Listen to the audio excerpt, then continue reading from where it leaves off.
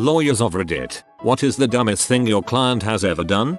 Wore a shirt that said natural born killer on it to a hearing. For an assault charge. I had him turn it inside out. He went down anyway, but at least it was for, actually assaulting someone, rather than the shirt. My all-time favorite is a client I had who was charged with driving under the influence, DUI, who wanted to challenge the charges on the grounds he didn't think he was drunk and the tests was administered improperly, who appeared at his court hearings rip-roaring drunk, twice, and then, both times, he got into his car and tried to drive away, and both times, the police promptly stopped him, administered a breathalyzer and charged him with DUI and related offenses. We didn't win that case. I was in court contesting a traffic ticket and saw something like this. The guy was in court for a DUI and was 7 sheets to the wind. He was taken out in shackles. Fell over twice. Told a client don't say anything to the police. Wait until I get there. Confesses to a crime he wasn't being investigated for. Not my client, but I was on the prosecutor's side when a defendant failed to appear for court. His attorney can't reach him. Nobody know where he is. So we all sit there for about half an hour, until the judge gets sick of it and moves on with the docket. We found out later that day that the defendant decided to rob a 7/11 the night before and was sitting in jail 2 counties over when he should have been in court. Well, he did need money to pay his lawyer. I used to represent patients who were involuntarily committed because of a mental illness, so I wouldn't describe them as dumb, but still. Clerk, do you swear to tell the truth, the whole truth and nothing but the truth? Client, no, this happened a dozen different times. Had a client show up to a child custody hearing high on methamphetamine. When she arrived, she began screaming at the judge and demanding that her no good M-head baby daddy be drug tested. I took her in the hallway and told her that if the judge ordered a drug test for the dad, he would have to order one for her. End of argument. I worked for the public defender's office and met the client in jail for a lineup that he had adamantly demanded regarding a crime with multiple witnesses. I met the client for the first time in a separate room to let him know how it would go down and what to expect. This is the kind of lineup you traditionally see on television where there are a number of similar looking people standing shoulder to shoulder in front of mirrored glass. They pull the people for the lineup from the jail population, and despite their best efforts this is not a huge population. I walk in to meet the client and he has a sty on his left lower eyelid the size of a golf ball. It was the most identifiable mark on a human's face I have ever seen. He still demanded the lineup and was identified instantly by every single witness without a shred of doubt in their mind. He still demanded a trial and the sty was gone by the time the trial commenced. TLDR. Guy with golf ball sized lump on face demands comparative lineup. I had one of these. Defendant robbed his friends at gunpoint in their home wearing a Halloween mask he had shown them the day before and wearing a short sleeved shirt that displayed his distinctive sleeve of tattoos. Fascipum. Judge was determining if a defendant qualified for a public defender. Judge, sir, do you have any income? Defendant, yes, Your Honor. Judge, from what source do you have income? Defendant, selling marijuana, Your Honor. This happened in Illinois, and the defendant was not under oath. Honesty is the best policy, unless it involves telling a judge you sell weed for a living. I represent clients before the IRS. Had a couple who owed around $250,000 in back taxes. We had no defense, so the only thing to do was have the clients meet with the IRS and plead for leniency. Well, the wife got arrogant with the IRS agent, and at one point stood up and screamed at the IRS agent, who was a pretty decent person, making a very middle-class wage. "You'll take away my Mercedes over my dead body." Then she stormed out of the conference room. Needless to say, she lost the Mercedes. Not a lawyer, but this happened in court. My dad was suing a customer for non-payment. The judge ruled in his favor for the whole $15K. The guy he was suing got up to leave, but walked over to my dad and said, "If you think you are going to see a dime of that money, you are a freaking moron. I will kill you first." He then walked away. For a second my dad was worried the guy would get away with the threat, but he didn't worry much because the guy had said it loud enough for the bailiff and the judge to hear. He did not make it out of the courtroom. My dad was a lawyer in the Navy. One of his first big cases was defending a guy accused of falling asleep at his post during Vietnam. My dad was all psyched, delivering what he thought was well-prepared defense to the judge. The judge interrupted him, telling him to turn around and wake up his client. Guy might have had some type of disorder. A client in a pie case claiming damage to their lower back posted pictures of themselves to their Facebook page riding jet skis and horses. The defense subpoenaed the client's Facebook page. Now that is a job that gets easier thanks to social media. The case had gone on for years. Client was badly injured in a car accident and was about to win millions. Then she posted a Facebook status about her doing something very active and thus negating the entire case. Had to settle for $100,000. Years of work down the drain in one Facebook status. Attorney servant of process. This is Jen from Judge Grumpaface's office. Your client, who I see is charged with harassing phone calls, left us 87 messages over the weekend. The judge would like a word with you. You see, Your Honor, I couldn't be the one harassing my ex because I spent my weekend harassing you. I had a brilliant gentleman on probation for narcotics trafficking and was not permitted to use a cell phone. He went in for a drug test with his probation officer, and his cell rang in his pocket. The PO went to take the phone from his pocket and also pulled out a large baggie of C that he brought to his drug test. He wanted that crap tested, for science. A, B and C are drinking and playing cards. A shoots B with a crossbow, just happened to have one. B staggers out into the street where, naturally, he attracts some attention. A flees. Police follow blood trail back to the scene to find C, my eventual client, mopping up the blood, placing the crossbow bolt in a garbage bag, and generally tidying up, charged with tampering with evidence. I never understood why his internal housewife took over and kept him from calling 911. Fortunately, I was not the attorney in question, but guy is convicted of some traffic-related offense, loses his driver's license effective immediately, gets in the car and drives home, along with his lawyer. I remember watching a short little blurb about the number of people that drive to the DMV to get their expired licenses renewed, and even the ones who go, fail the test, then drive home. Not my client and not my case, but a colleague was defending a driver in a wrongful death case. The first question at his deposition was, please state your name for the record. The driver stood up and started screaming at the plaintiff's attorney and threatened to kill him. That went well. I just imagine him finishing his death threats, sitting down, still red in the face, then turning to his lawyer and giving a thumbs up. Didn't happen to me, but happened to an attorney I know. Client shows up for prelim hearing on domestic violence petition, is wearing ratty shirt but his attorney doesn't pay attention to it. Attorney starts arguing and sees a judge turning bright red, fuming with anger. Judge asks the attorney if he spoke with his client about courtroom attire. Attorney looks down. Client is wearing a shirt that says I have the dong so I make the rules. Should have worn his YOLO shirt instead, always works for me. It reminds the judge that you only live once, so he shouldn't put you in jail too long.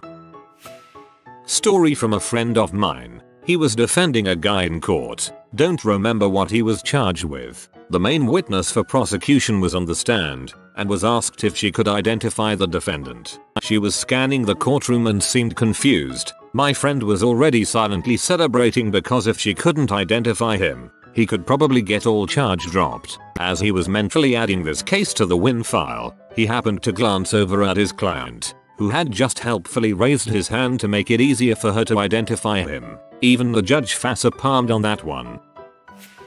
My law teacher would tell stories about a juvenile court he used to work in one of the more questionable areas of California. Apparently they had a real problem with defendants coming in with sagging pants and court officials showing up in beach clothes. The judge finally got so fed up with it that he kept a box of rope for an impromptu belt and a box of neckties behind his desk, and he'd begin court proceedings by lobbing ample amounts of both over his stand at anyone he felt was in need of them.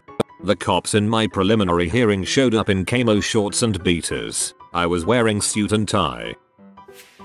I work as a legal aid lawyer in a Canadian province. I have had many dumb clients who did many dumb things, wore a smoke weed every day t-shirt while attending their drug trafficking producing trial, attempted to smuggle cigarettes to their inmate partner via their baby's diaper, intentionally pooped their pants on the way to court to delay their matter, denied driving under the influence. Upon search by police, a full highball glass of rum and coke was located in their jacket pocket, debauched a girl, sent her text messages from his phone the next day recalling all the sordid details. I have many more stories that I could tell if there was sufficient interest. The ones I mentioned here all happened in the past couple of months. More stories. One of my first clients was a delirious hobo. When we were meeting at my office, he was ranting and his dentures fell out and landed on my legal pad. He picked them up and put them back in his mouth and continued to rant as if nothing happened. Same guy appeared in court a few weeks later and refused to let the security detail inspect his hobo bindle. He told them he wasn't going to appear without his bindle and left. He was arrested that afternoon for failure to appear.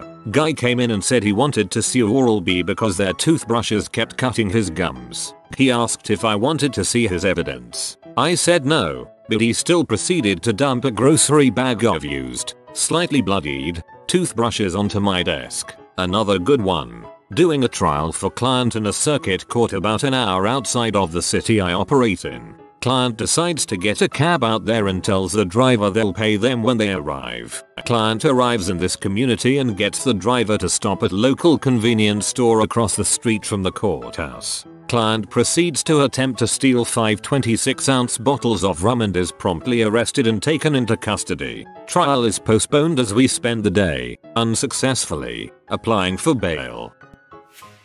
I am not a lawyer, but this worked out super well for me. I was hit by the 65-year-old drunk lady, who also happened to be on methadone at the time. The cops knew her husband, who was a firefighter, and so they didn't breathalyze or do any tests, and didn't charge her with DUI. My MTs had said that lady is so drunk, she's going to buy you a ticket to Disney World, which is how I knew that she was drunk at the time of the accident. But I had no proof to bring to the table in the lawsuit because if the cops didn't charge or make notes, then you cannot add it later. So we get to my deposition and she shows up. She argues with me the entire time over my points and her lawyer keeps having to tell her that she needs to be quiet. Mind you, this lady had ruined my friends and my lives. So I was becoming less than patient with her calling me a liar when she got off scot-free. She exclaims to my lawyer, even the police report is wrong. What do you mean it's wrong? It has me coming from the wrong place. Where were you coming from? My friend's bar. Really? Did you have any drinks at this bar? Well, yeah. How many? I don't know. They don't charge me, they just keep refilling my class. Cue her lawyer's facepalm as this is all on tape. TLDR. Lady exclaims that she was drinking and driving when she could have gotten off scot-free. Karma. Family law case. Judge had asked to interview the minor child in a closed courtroom with no parents. Attorneys could stay. When done, client Ray enters the courtroom to see the child crying and promptly tells the judge that he is freaking retarded. Right up to that point, my client was winning and was about to have the other party's parenting time suspended. The kid had said the other party abuses him and that he did not want to see that parent anymore. Judge was not pleased. Other party's parenting time suspended. My client has anger management classes ordered, fines, psych testing, and drug testing. This is the worst part about people when it comes to family law. They screw themselves over and the judge is honestly looking to do what is best for the child. But if you make a huge scene like you're freaking batshit crazy. During a divorce, the ex-husband claimed that he didn't make much or any money and wasn't able to pay the child support we were asking him to pay. A few hours after receiving this information, he posts a picture on his public Facebook of a wad of cash talking about how ballin' he was. Needless to say, his claim didn't hold up after that. In his defense, people who post pictures of cash normally are poor. That's why they're so excited to have whatever money they do have. Not my client, but in a well-known prisoner civil rights suit, the prisoner, acting pro se of course, filed a motion to kiss my butt in which he requested that America at large, and one corrupt judge bend over and kiss his butt. The motion was denied. I'm going to allow it. At first appearance, a defendant stood there calmly and quietly when the judge was reading his charges and bond information. When the judge asked if the defendant had any questions, the defendant gave the judge the finger and said, "Frick you, mother sucker, go frick yourself," and then proceeded to throw down the microphone and walk away. The judge, who had been on the bench for years, replied, "Well, I guess I'll let you know when my fan club meets." Bonus: the fan club has its own building, with free meals and exercise facilities. My sister is a public defender. She recently had a shoplifting case where the defendant was caught in possession of stolen goods which happened to match a list, also in his possession, entitled "Crap to Steal from Walmart." So he made a shoplifting list. Client was an accountant for a good size company. During the recession she was laid off and filed for unemployment where claimed she made $200k plus salary. Real salary was $60k. The company received the unemployment claim, investigated, and found out she embezzled millions. Not a lawyer or in any way educated on law and court proceedings and such, so please forgive my ignorance, but I want to ask something. Say you're in court and your client does something horribly stupid such as gives evidence incriminating himself, accidentally confesses. What do you do? Do you just sigh, admit you lost, and everything stops, or is there any way to salvage that? Just a curious question. So I'm a law student, but I work at a volunteer desk that helps people complete the forms for court. The awful part is I can't give any legal advice since I'm not a lawyer, which means I can't tell these people they don't have a case. However, the stories are great. They're the lady who sues celebrities. She asked me to help her sue Robert De Niro. Someone else helped her with a suit for Matthew McConaughey. She was doing it on behalf of her kids and their fathers for in excess of $100 million. She didn't even know how to spell their names. Then, there's the guy who is suing DirecTV, CNN, Fox, and who knows who else. Apparently, he's the one you have to THNK for putting color on your TV shows and adding animation. He was suing because they hadn't paid him, ever. Finally, there's the lady who is suing her former employer for giving her too much money on her last paycheck. She told me they did it because they liked her and wanted her to come back. There was maybe $60 extra on the check. She was suing for $10,000. Not a lawyer but in court for a ticket. Apparently the cop lost the ticket book, so there was no official evidence. The judge said, "The next 15 on the docket. I was luckily one of the 15. Just needed to say not guilty since there was no evidence." One moron got up there and started to argue that he was only going 5 miles per hour over, not 10. The judge looked at him and said, "Son, just say not guilty." The guy again said, "But I wasn't going that fast." The judge laughed and repeated again, "Son, just say 2 words for me, not in guilty." The guy, confused, mumbled not guilty in the form of a question. The judge said dismissed. Everyone in the courtroom laughed and clapped for him. I love that I'm 80 some odd in, and this is the first one that didn't result in the person destroying their chances in court. I'm not a lawyer, but the optometrist that I went to had an officer manager that was marking on people's accounts that they got refund checks and crediting the balance, then cashing them herself. She took $50,000 in a year and got caught. When asked why she did it, she said, "No one told me I couldn't." Airtight argument. So I was representing a kid accused of conspiracy to supply crack. He was accused of acting as a lookout, warning the others whenever the police were approaching. He had a fantastic case and it looked like he was going to win. On the day of trial he turned up for trial wearing a huge t-shirt with the Warner Brothers logo on. Above and below the WB logo was printed, "If you see the pigs, Warner Brother." He refused to change. Nah blood, no white boy tells me how to dress. He was convicted.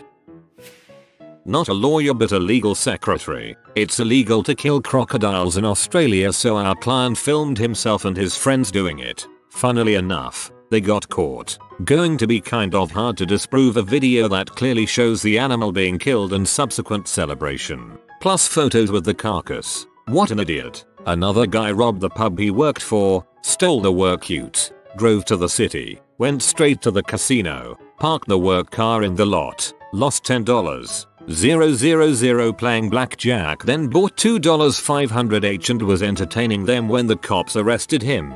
Classic. There are probably others, but I've been doing this for 10 years so they've all blurred together. People are dumb. Not a lawyer here, still in law school, but assisting lawyers with cases. One day, we got involved in a caretaking debate for an old woman. Her daughter and an attorney were declared legal guardians for her, due to dementia and her high age. Her niece got us involved questioning the motives of the daughter as an assigned legal guardian. Long story short, her motives were definitely questionable. She stole $10,000s and even her mom's vacuum cleaner and silver cutlery, which resulted in the poor woman eating with her fingers. And the case seemed to be a piece of cake for us. Then the niece, our client, took the old lady away to a senior citizen home to guarantee she was taken care well of. Her intentions were gold. Unfortunately, daughter and attorney were still legal guardians and had the right to determine the place of residence. In the end, our client was charged with kidnapping and we lost the case. Moral of the story: don't ever do anything case related before talking to your lawyer. Seriously, don't.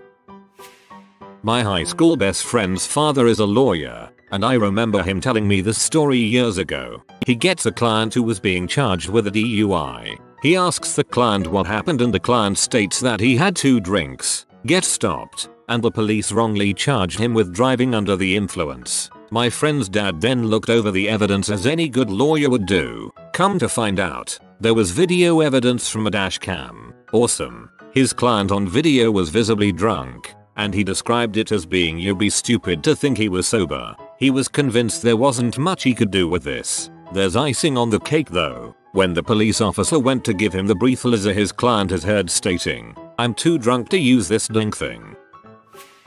I'm a law student but I have internship stories. We had a client who was convicted of murdering his stepson. Before passing sentencing, the judge asked if he had anything to say to the court. He replied, "I only fricked up when I didn't kill my wife too." Life sentence. Another client, upon being pulled over and being asked if he had any drugs or alcohol in the car, voluntarily told the office that he didn't but did have the H he sold in his hotel room. He then kindly escorted the officer there and gave it to him. We had a client charged with selling C. In order to determine if he qualified for a public defender, the judge asked if he had any way he made an income and he replied, "Well, you know, from selling coke, I bet I can think of more too."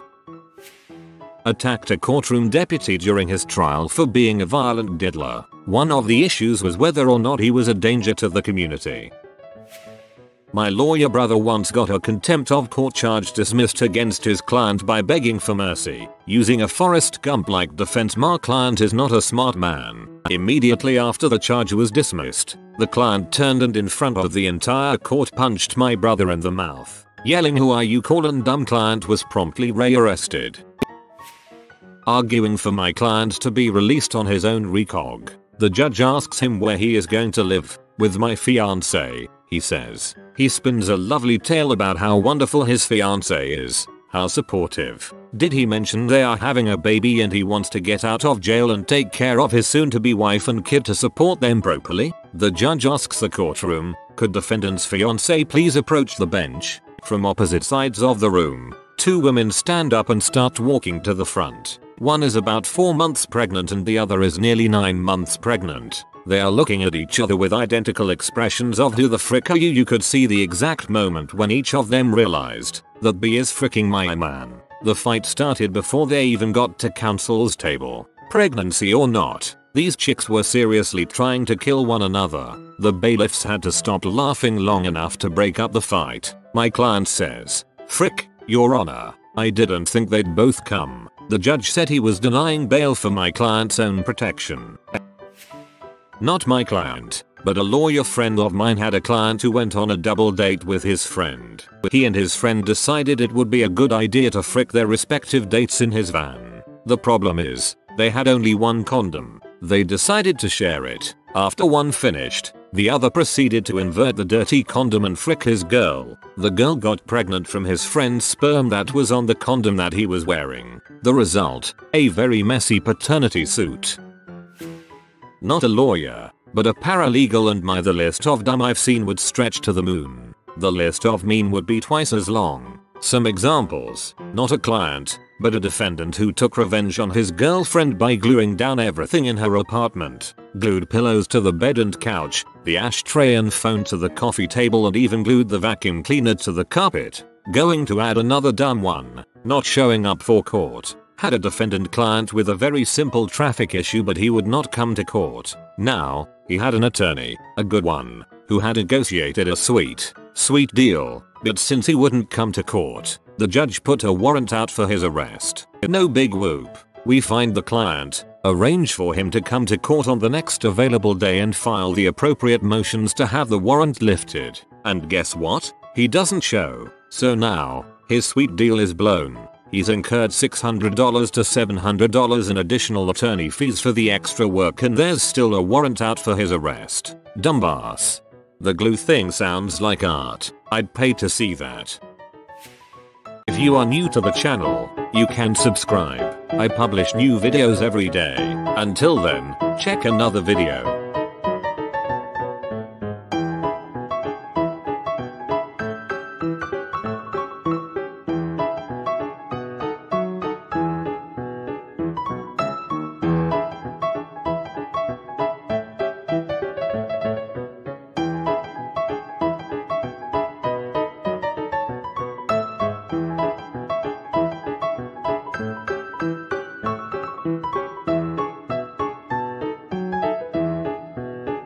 Bye for now.